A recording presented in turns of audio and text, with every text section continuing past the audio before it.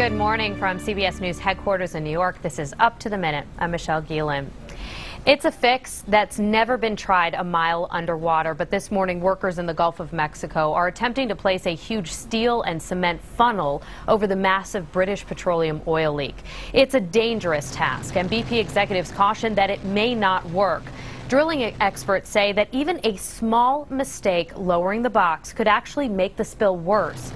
Meanwhile, the first oil has begun washing ashore. CBS's Mark Strassman reports. Landfall. The first wave of oil spilled into Louisiana's Chandeleur Islands. Locals call them the Cajun Bahamas. Pristine wetlands poisoned by rusty-colored oil. This image drives response efforts here.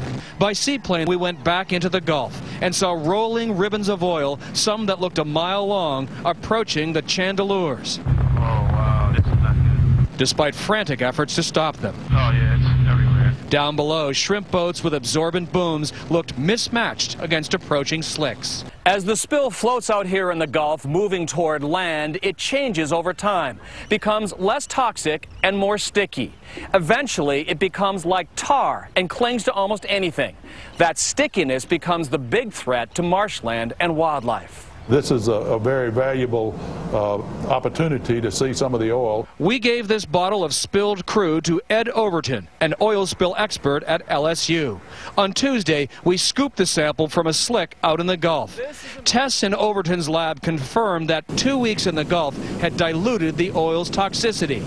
But he sees the other hazard. As this oil moves closer, it looks to me like it's going to stick to everything. As BP burned off more oil, environmentalists worry about the unseen damage, all the marine life that swims near the surface.